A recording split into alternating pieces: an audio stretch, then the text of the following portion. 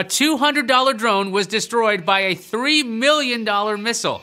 Drones are an interesting category of tech, but some people think they're nothing but trouble. In a talk, U.S. General David G. Perkins explained that a close ally of the U.S. was dealing with an adversary that was using small quadcopter drones. In response, the ally shot down the drone with a Patriot missile. General Perkins said that quadcopter that cost $200 from Amazon.com did not stand a chance against a Patriot. He did not specify which ally fired the missile, nor did he disclose exactly what kind of quadcopter was shot down, so we'll have to use our imaginations.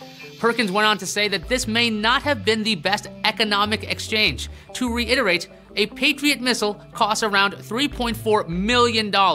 Normally, Patriot missiles are surface-to-air missiles used to shoot down enemy aircraft and other missiles. Patriot missiles also travel over 4 times the speed of sound. A small drone could be somewhere in the neighborhood of $200 or $300.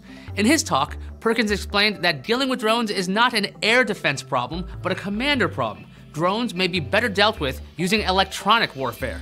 For more information, check out CNET.com. I'm Aya Akhtar, and I'll see you online.